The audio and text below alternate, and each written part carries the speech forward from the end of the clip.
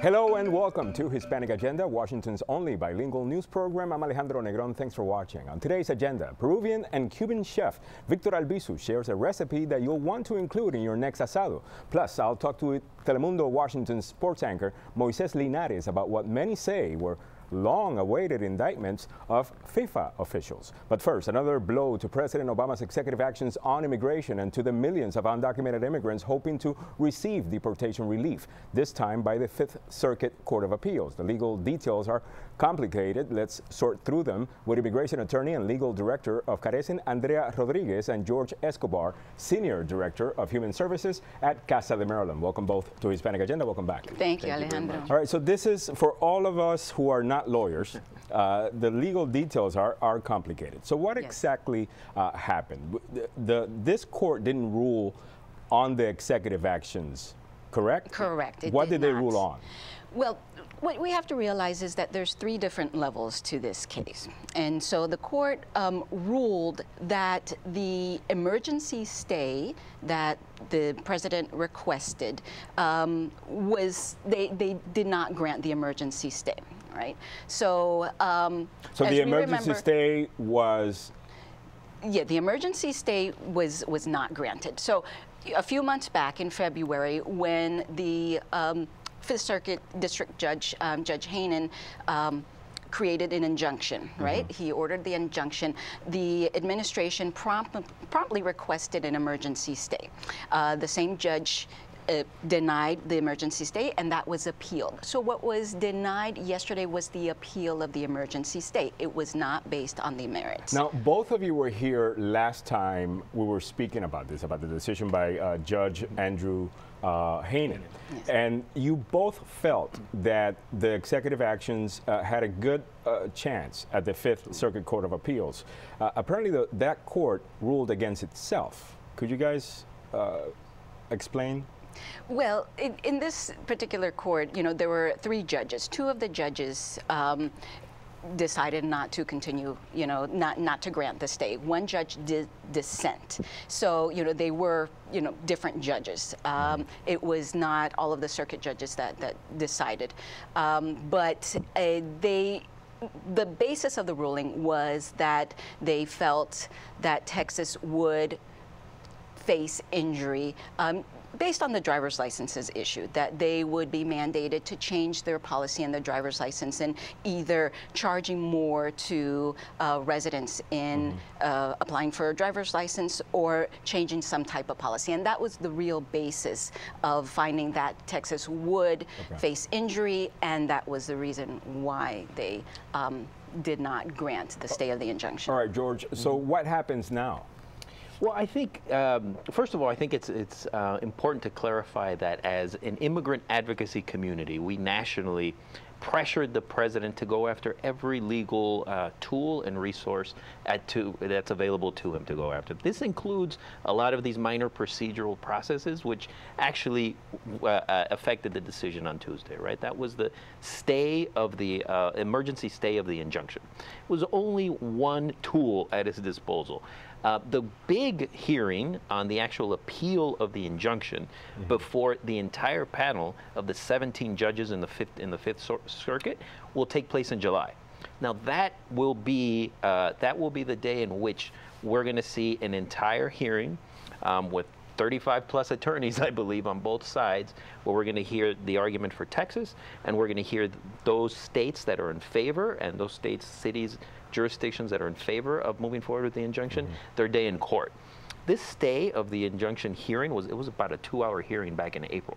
So it's a minor procedural effort. It's really important to understand that so that people don't confuse the fact that this is this action by a panel of only 3 judges, 2 of which were Republican. One was appointed by President Reagan. The other one was appointed by President Bush. It was a minor procedural process. Now, do you guys feel that we have to go back, and the question, I guess, assumes that we've stopped, but seeking a broader immigration reform through the process, through Congress, and signed by the executive, something that will stick instead of these Band-Aids that, you know, raise the hopes, I guess, of those who are undocumented. But now they're, you know, waiting and feeling that at any moment they could be deported. Well, a broader immigration reform has always been needed, and that's always been advocated because, of course, what executive action provided was a reprieve to certain groups of people, you know, which were, you know, parents of U.S. citizens and residents, and then youths. It was expanded benefits to youth who had entered before the age of 16 and before a certain date, right? But yes, there is, of course, a need of broader immigration reform. At the end of the day, that's what's going to solve the issue. Yes. All right. Well, I want to thank you both for your time, and we'll have you back before July, I'm sure. Thank you so much. Andrea Rodriguez and George Escobar. All right, coming up on Hispanic Agenda, finding justice for the young Latina victim of a horrific crime. You don't want to miss a special report by Jeanette Reyes coming up next here on Hispanic Agenda.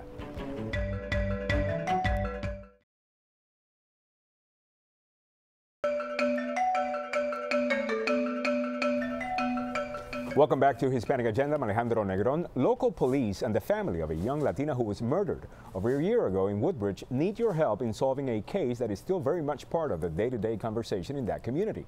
Jeanette Reyes is here with more. Jeanette. Well, Alejandro, it was a horrific crime that shocked the city of Woodbridge. 2 employees gunned down inside a small family grocery store. One of them, a mother, died. The other is speaking out for the very first time, helping police find the killers.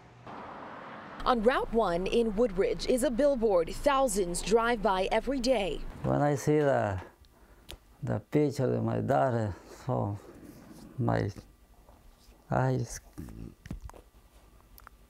cry. On it, a picture of a smiling 21-year-old Marisol Coca Romero and a plea for help to find her killers. Unforgettable. This 42-year-old woman, Coca Romero's co-worker and friend, is speaking out for the first time since masked men walked into the Platanillos grocery store in February of last year. The men opened fire. Coca Romero was shot in the head and killed.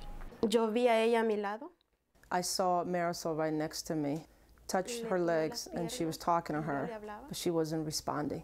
She was shot in the stomach and critically wounded. Hot feeling, something that burnt, then cold. Fearing she would die from her wounds, she called her kids and said her goodbyes. It took several days before she knew her friend was dead. Every day I asked about her, and nobody wanted to tell me. But I come in, when I come to the Manasa, so I think my daddy died. Coca Romero's father vividly remembers the moment he got the news. They killed your daughter. That was very hard. He says he often worries about Coca Romero's daughter, now 2 years old. I want to die, but I can't because I still have her daughter. Mama. Prince William County detectives are bent upon solving the case, even bringing in the FBI. We're here to seek justice for all, and that applies to immigrant communities. But it'll be tough to break this case in a community that is often hesitant to talk to the police when it comes to crime, much less a brutal murder with 3 killers still on the streets. But detectives and Coca Romero's family hope a picture of this young mother will be enough for someone to muster up the courage to speak up. They can do it to other people, just like what they did to us.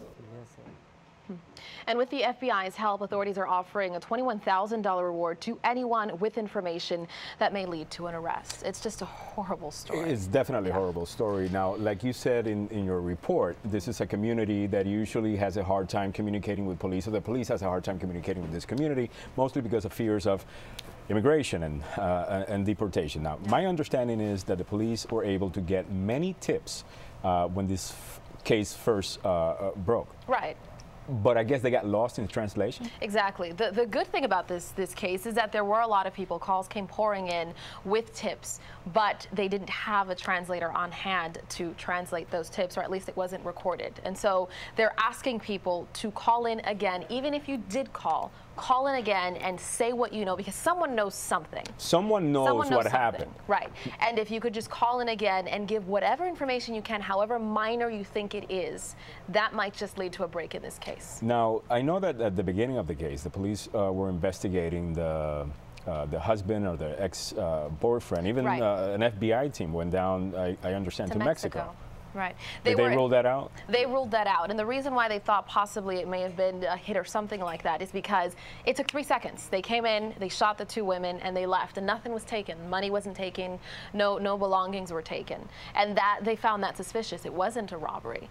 So they might be close, but at this point, all they're asking is that people call in and give those tips again. And hopefully we can add some life to this case. It's kind of surprising that a city like Woodbridge that has such a right. Large immigrant community, and for so many years, they don't have the staff to be able to translate these tips. Exactly. All right, we'll follow up. Thank you, Jeanette Reyes. When we return, I'll talk to Telemundo Washington's Moises Linares about the most talked about topic this week, the 47-count indictment against FIFA officials. Coming up next on Hispanic Agenda, here on News Channel 8.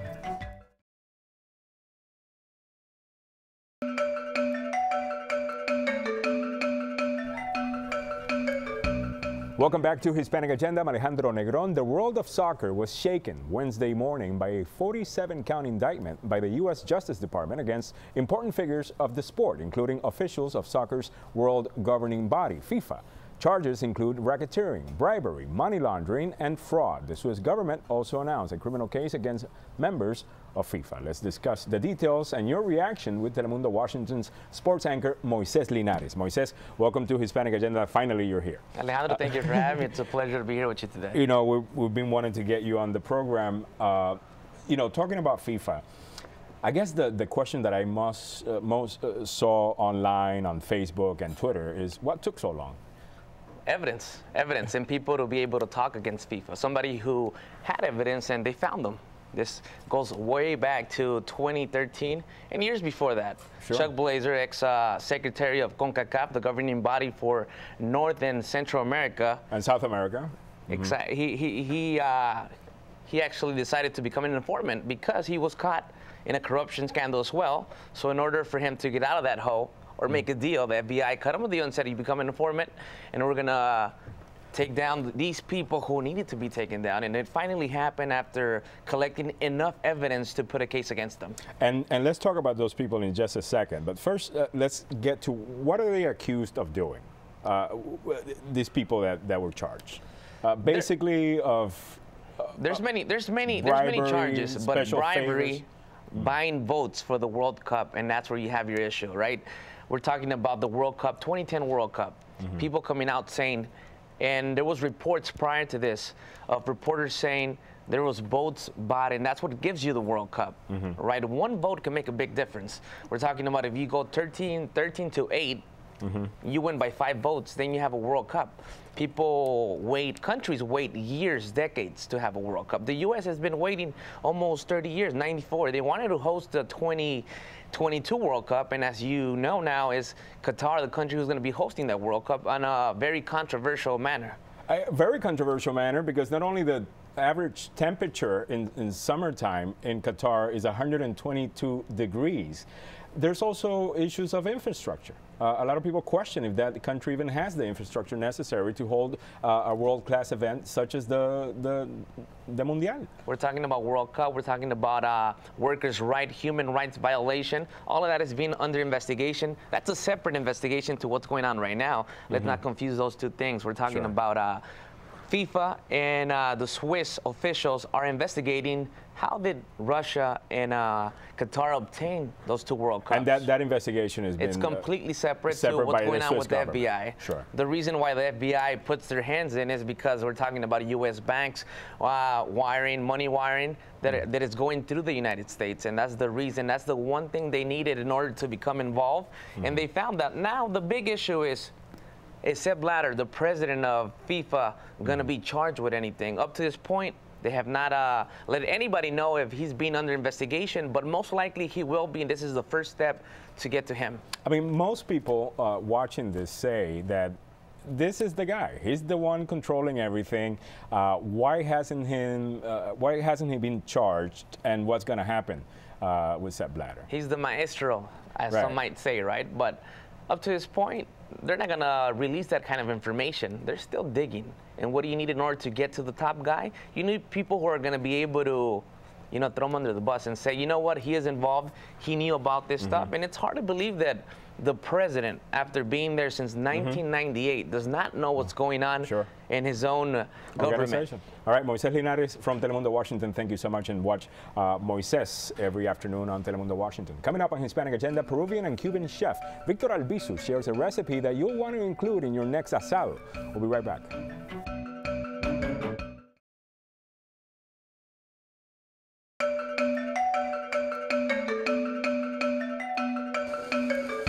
Hey, welcome back to Hispanic Agenda. The Grammy Awards will once again be held at the Walter E. Washington Convention Center on Sunday, June 7th. The Grammys honor the exceptional ability and accomplishments of the hard-working individuals and organizations of the Capital Region's restaurants and food service community. One such hard worker is Chef Victor Albizu, who's here with us. Thank you for having me. From Del Campo, and you're very busy. As we were doing that intro, we saw your staff we got stuff going around. on. Yeah, we got a lot of stuff going on. We have a lot of stuff going on. Like a good Latin kitchen, there's way too much to even handle, but we're going to do it. We are going to do it. What are we making today? Well, we're going to go to Taco Bamba first in Falls Church, Virginia, where is our taqueria right next to our Latin market, Plaza Latina. It's where we do some really fun traditional and non-traditional tacos. It's a really fun environment and great food, a lot of great flavors. So we're going to do a chicken tinga taco? Chicken tinga, and we're going to do a grilled guacamole. A grilled guacamole? Yes, sir. We'll start with the guacamole, right? So we grill everything in our guacamole, from the citrus to the avocado. So we have grilled avocado right here. All right. We're going to go in with some grilled chopped poblanos and jalapenos. Well, I'm going to go ahead and try a little bit of that guacamole too. Some grilled onions. Let me see. Cilantro. The cilantro, it would be weird if you grilled it, so I wouldn't recommend that.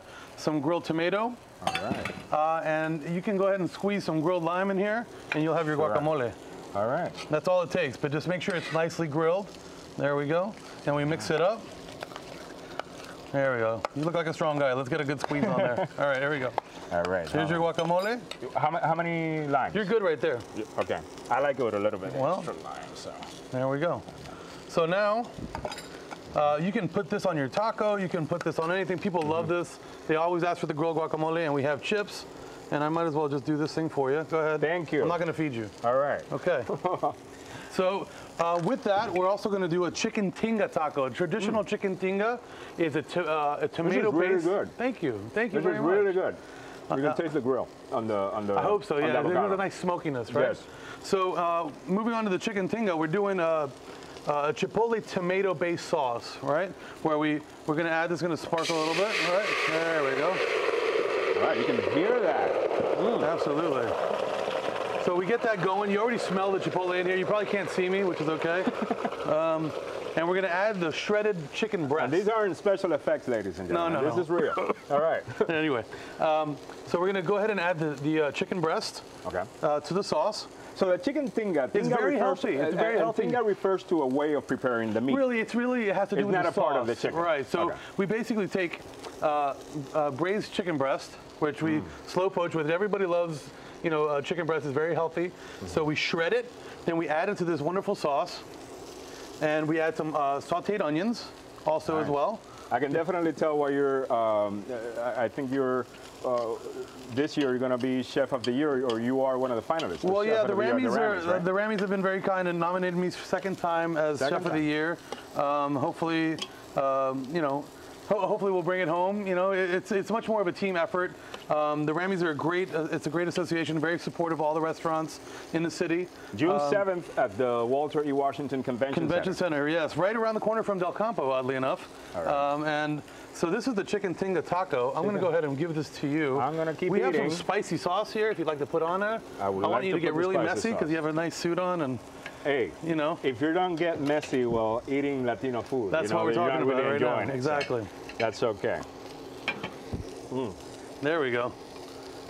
So that's the taco stand right there. See that thing right there you just did? That's when you know what you're doing. That's what you do when you eat tacos. See? I know what I'm doing. There you go. Making tacos. All right, what else are we making? So we're going from here to South America. All right. To my take on a traditional steak, which is a matambre. In Argentina, they do like a rolled skirt steak. They call it matambre.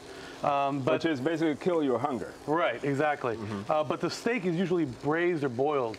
Here at Del Campo, we grill everything. So from the bread to the salt to the oil to everything you can imagine, all the desserts are grilled, everything's grilled. So what you have going on right there is a rolled and grilled skirt steak.